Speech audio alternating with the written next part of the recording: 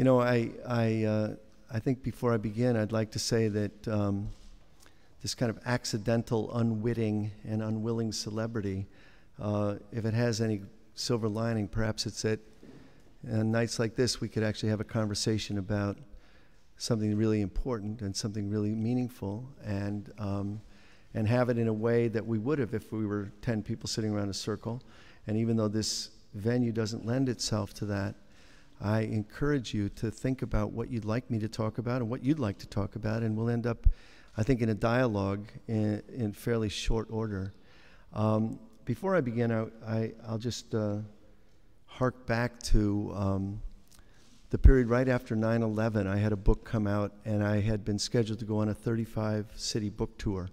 And even though I couldn't fly the first week of that schedule, once I could go on book tour, I did, and I went to all 35 sites, most of them small independent bookstores, like the independent bookstore that is sponsoring this event tonight.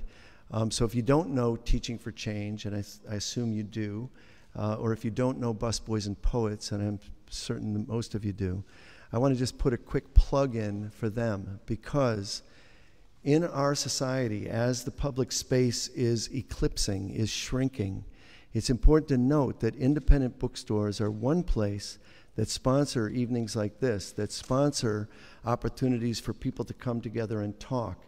And even if the coming together and talking is something that's difficult, or something that's unpopular, or something that's not completely in sync with your own thinking, it's the ability to come together and think and speak together that makes this public space very precious. And so, as I said on that book tour 8 years ago, and I'll say it tonight, before you leave tonight, definitely buy a book.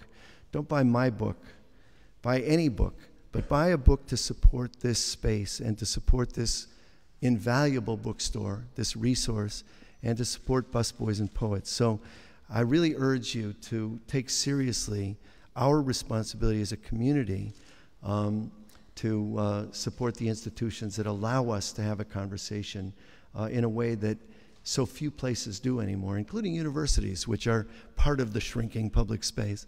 So we can talk about a range of things, but I thought what I would talk about, just to get us started, was exactly where you left off, and that is on the question of democracy and education and the important link between the two. Could I ask how many of you are teachers? How many of you are teachers? Okay, I don't even just mean being paid to teach. How many of you are teachers in your life? Come on, come on, come on. We're all teachers and we're all learners. I could say how many of you are students, and I hope 100% of you will agree that you are a student. I know I'm a student. I'm a 64-year-old student, and I'm still trying to figure out what to do next.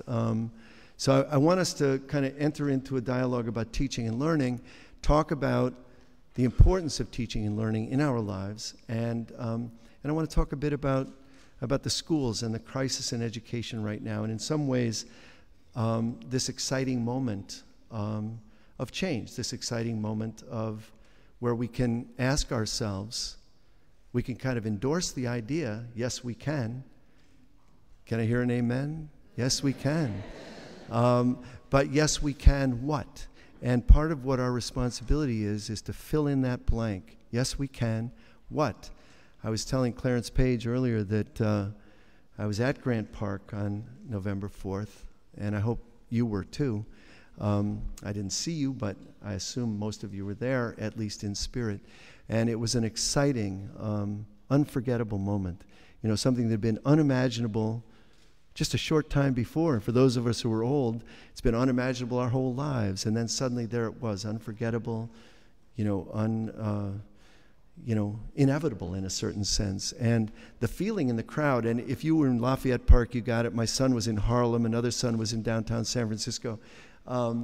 If you were anywhere, or if you just watched it on TV, or if you watched the world reaction the next day, which was exciting. My sister-in-law was in Cape Town, and one of my relatives was in Paris, and it was the same thing. But there we were in the biggest crowd, one of the biggest crowds I've ever been in, And I've been in a lot of big crowds. But this was the first big crowd I was in that wasn't edged with anger or drunkenness or gluttony or something like that. It was a crowd that was all joy, all unity, all love, all hope. And the feeling of relief was palpable that night. The feeling that yes, we can was everywhere. And then the question, yes, we can what? Well, you were reading about 1965, so maybe I'll start in 1965 and talk a bit about teaching and link it a little bit to the question of democracy. And then, as I say, please fire away questions and comments, and we'll get a dialogue going. As was noted, I began teaching in 1965 in a small little free school affiliated with the Civil Rights Movement. And I thought then, and I think now, that education is linked to the question of social justice. And the reason it is because education at its best is always an enterprise based on enlightenment and liberation. That is, it's based on the idea that we should know more, we should understand more, we should open our eyes more, we should pay more attention. And in opening our eyes and in paying attention, we should be able to do more. We should be more effective. We should be more powerful in our projects and in our pursuits. And in that way, we should be freer. We should be more capable of naming the obstacles before us and figuring out how to link up with other folks and do something about that.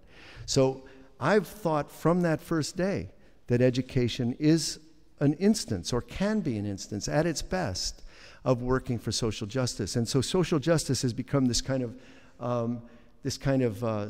slogan almost in the world of education. And people treat it as if it's almost an add-on, like we'll do social justice teaching as an add-on, like we'll do, driver's ed and also social justice. But it's not that kind of thing at all. It's at the very heart of what education is at its best. It's at the very heart of thinking about education as an enterprise geared towards liberation and enlightenment. But before I get too lofty, I have to tell you that the first day of my first teaching assignment in kindergarten, I was about 15 minutes into my first day. I was 20 years old, and a 5-year-old said to me, "Bill, why does the ball bounce?" And I thought, oh shit,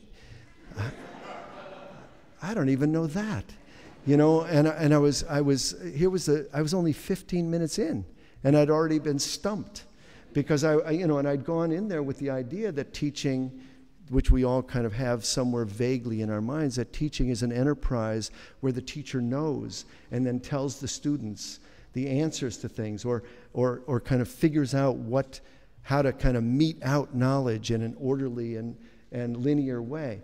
So here I was 15 minutes in, and I didn't know, I was over my head. Why does the ball bounce? It's now 40 years later. I still don't know why the ball bounces, which is a little frightening if you think about it. You would think I could find out between now and then. Actually, well, a physicist tried to explain it to me, but it didn't penetrate.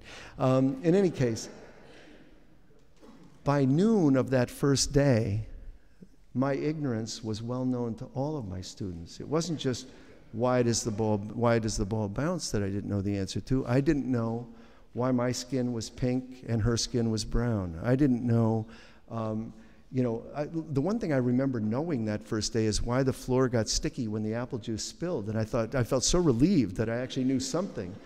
We walked to the park, and somebody wanted to know, why is that man sleeping on the street? Should we call somebody to help him? I didn't know why he was sleeping on the street. And suddenly I was over my head in a territory that was frightening to me. And that crisis of that first day turned out to be quite productive for me as a teacher, because I had to decide early on what kind of teacher I was going to be.